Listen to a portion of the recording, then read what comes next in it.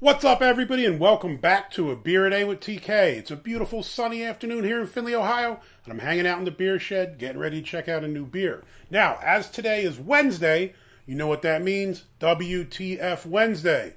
For those of you who may be new to the program, WTF Wednesday is the one day a week when I showcase a beer that I normally wouldn't. Sometimes this means we take on stuff from the big boys, Bud Miller and Coors. Sometimes we do strange offering from macro breweries like the pickle beers we've done in the past. And today I'm going to do one from Penguin City Brewing out of Youngstown, Ohio, called Holy Cannoli. Now you might say, what's so weird or interesting about a cannoli-inspired stout, TK? And I'll say, well, this one is actually brewed in collaboration with One Hot Cookie. So this is a collabo between, I guess a cookie company is a bakery, right? And then a brewery, which is pretty neat. Now, cannolis are not something that I generally have. I'll have to admit I'm of the Irish persuasion, so I don't eat a lot of Italian kind of goodies like this. I know a lot of people dig them, but, I'm hoping that this is kind of tastes like it's supposed to. Now, I will say this. I was up in Youngstown a few weeks ago. I went out to the OCCJE research conference. It's a criminal justice conference for a group that I'm a part of. And the hotel we were at was only about 3 blocks away from Penguin City Brewing. So I could just walk out the hotel and straight over to the brewery. And I did that and had quite a few beers over there. It was really an amazing space. It's a massive, looks like an industrial space. Up at the top you can see kind of machinery. I don't know what they used to assemble in there, but it looks like something huge. Now it's massive open space. They had a stage. They had big tables like you'd see at Oktoberfest. Quite a few beers, and the prices were amazing. I think the average pints were like $5-6, which in the craft brewing scene is pretty cheap. I'm in Northwest Ohio. Most of the places around here, you're probably paying between $7 and $9 a pint, depending on what you're drinking. Actually, some of them might not even be pints if you're doing the higher alcohol stuff. So to be able to get stuff for $5-6 was refreshing. The staff was really cool. One girl, I think it was Jasmine, who waited on us, was really awesome, was really kind, and helped me get a shirt for my wife and some beers to go. So they had to-go beers, and they weren't crazy priced either, which was really refreshing. So this one, like I said, Holy Cannoli Pastry Stout, 5.8% ABV, 27 IBUs. We got a little bit of a blurb here on the side. It says this is a limited edition beer. Holy Cannoli Stout, our second collaboration with One Hot Cookie, is a pastry stout with vanilla, cinnamon, and chocolate. I like all of those. One Hot Cookie started in 2013 in downtown Youngstown as a side hustle for Bergen Giordani, a single mother to her daughter Morgan. Today, the mother-daughter duo grew that side hustle from a 400-square-foot store to owning and operating a portfolio of brands that includes One Hot Cookie, OH Donut Company, BGMG Marketing, and their latest venture, Sweet Sips, a mobile bar company.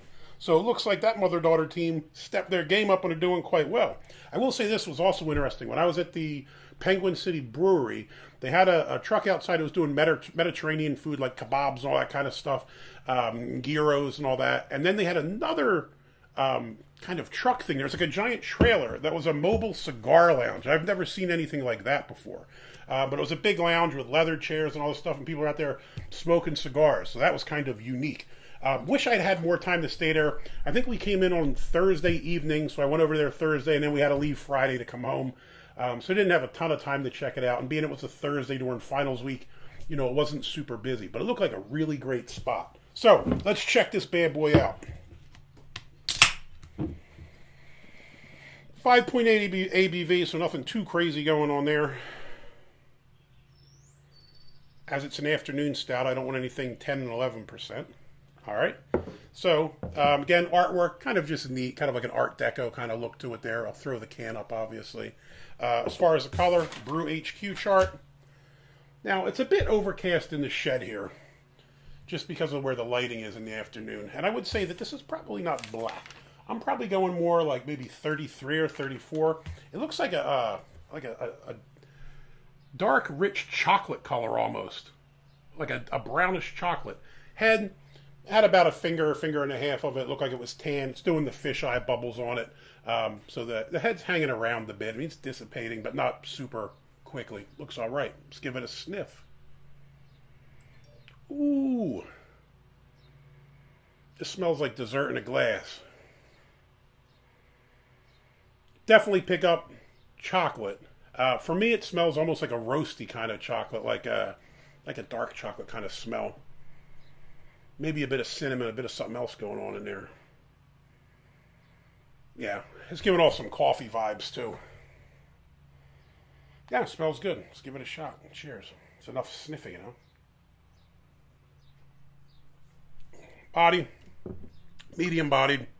For a stout, probably could be a little bit thicker, but it's okay. It's serviceable with the body as a medium as it is now. I'd say it's on the lower end of medium, but it's decent. Almost giving me a Guinness vibe on the body. Not quite as light as Guinness, but more on that end of the spectrum. Taste. First thing you get is chocolate right off the bat. As soon as you drink it, you get a nice chocolate taste. It's kind of strange because it almost tastes like you get a little bit of dark chocolate, but then it gets sweeter as well. You do pick up some vanilla, and I think the cinnamon is kind of more, you feel it in your mouth. It's like, it's not really a burn, but you know when you eat cinnamon or you drink something with cinnamon in it, you kind of feel it on your lips. It's like a little bit of a residual spiciness. That's kind of what I'm picking up. Now again, self-admittedly, I'm not a big cannoli fan. I think that they have like mascarpone cheese in them or something like that. I'm not a fan of any kind of desserts with cheese or creams or whatever it is, some kind of stuff like that. So I don't usually see these kind of things. But I will say this, for a dessert stout, pastry stout, this hits the market as a really good beer. You pick up a lot of the flavors as it says on the can, which again, obviously I'm assuming are the cannoli flavors there. So it delivers on what it says that it does. Only criticism, body is a little bit light, but other than that, this is a knockout. So for me, Holy Cannoli Stout, big thumbs up. I'm thrilled to finally be able to visit Penguin City. I've seen them on my Facebook posts forever as ads, but I don't see any of their beers on the shelves out here. I guess the distribution is more the other side of the state than here. So thrilled to be able to finally try this and thrilled that I actually enjoyed it, especially given it's a limited edition collab. So big thumbs up for Penguin City. Hopefully you liked the video. If you do, give me a thumbs up. Hit that like button. If you want to see more videos like this, please hit subscribe. And as always, you got any comments or questions, jump in down below. Have you had any other beers from Penguin City? I think I still have one of the golden ales in the fridge that I'll do a review on as well. I just want to spread them out a little bit. So if you have some other Penguin City ones, let me know what else I should be looking for. Hey, till next time, cheers.